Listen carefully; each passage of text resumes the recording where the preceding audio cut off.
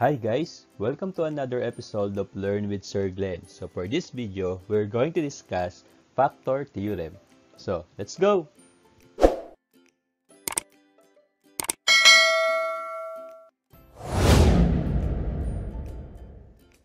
So before we proceed with the lesson, let's review first the definition of factor. So in mathematics, factor is a number or expression that divides another number or expression evenly or with no remainder. So, for example, you have 6 and 3. 3 is a factor of 6 since you can divide 6 by 3 without remainder. So, same thing that will apply to your polynomial. If you can divide a polynomial without remainder, then your divisor is a factor of your dividend. Suppose you want to know, is x minus 1 a factor of 2x raised to 7 plus 3x raised to 5 minus x minus 4? So you can actually check it by dividing your polynomials using long division or synthetic division. But again, that will take long. Since you just simply want to identify if it is a factor or not, you can use the factor theorem. So according to the factor theorem, if p of x is a polynomial function and x minus c is a factor of p of x, then p of c is equal to 0. Then we can also have the factor theorem converse, which is if p of c is equal to 0, then x minus c is a factor of p of x. So in our given here, is x minus 1 a factor of 2x raised to 7 plus 3x raised to 5 minus x minus 4? So what we're going to do is just simply identify if p of c is equal to 0 or not. If p of c is 0, then it is a factor. If p of c is not a 0, then it is not a factor.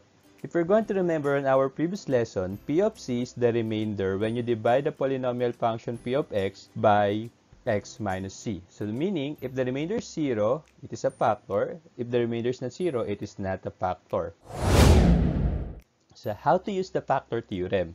Let's have our question a while ago. Is x minus 1 a factor of 2x raised to 7 plus 3x raised to 5 minus x minus 4? So according to the factor theorem, if p of x is a polynomial function and x minus c is a factor of p of x, then p of c is equal to 0. And factor theorem converse, we will have if p of c is equal to 0, then x minus c is a factor of p of x. So all we have to do is to identify if p of c is 0 or not. So since we're going to look for the p of c, we're going to get the p of x and the x minus c, the same with what we did on the remainder theorem. So therefore, we will have p of x equal to 2x raised to 7 plus 3x raised to 5 minus x minus 4. Then all we have to do is to replace x with c to get p of c. And we can obtain our c by equating your divisor to 0 and solving for x. So x is equal to 1, therefore c is equal to 1. So we're going to replace our x on our polynomial p of x with 1. So therefore, we will have p of 1 is equal to 2 times 1 raised to 7 plus 3 times 1 raised to 5 minus 1 minus 4. Replacing all the x variables on our polynomial with the value of c, which is 1. Then all you have to do is to solve for this using PEMDAS rule. So we're going to evaluate all the exponents first. That will give us p of 1 is equal to 2 times 1 plus 3 times 1 minus 1 minus 4. Then perform all the multiplications. So we will have p of 1 is equal to 2 plus 3 minus 1 minus 4. And perform the addition and subtractions, whichever comes first from left to right. So 2 plus 3 is 5, minus 1 is 4, minus 4 is 0. So p of 1 is equal to 0. Since p of 1 is 0, which is our remainder, then we can say that x minus 1 is a factor of 2x raised to 7 plus 3x raised to 5 minus x minus 4.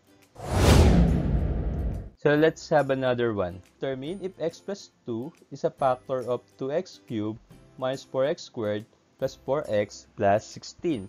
So again, we just simply look for p of c. If p of c is 0, it is a factor. If p of c is not 0, it is not a factor. So to do that, we identify our p of x and x minus c.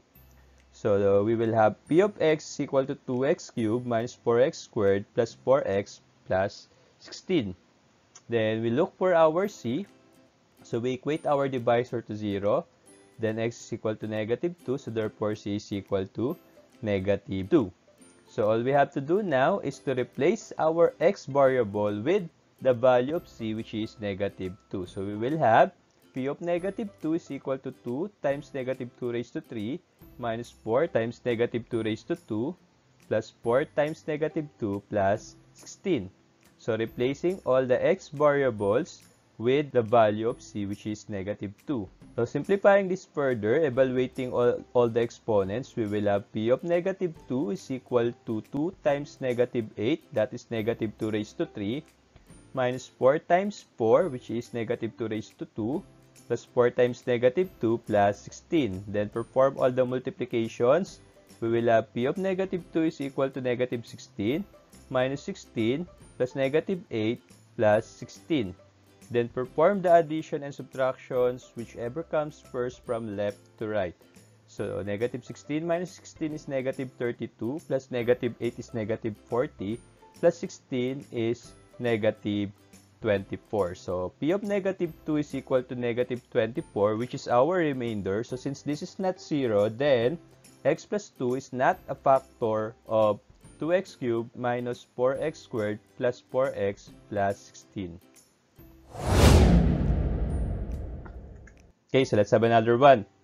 So is x minus 3 a factor of x cubed minus 2x squared minus 2x minus 3?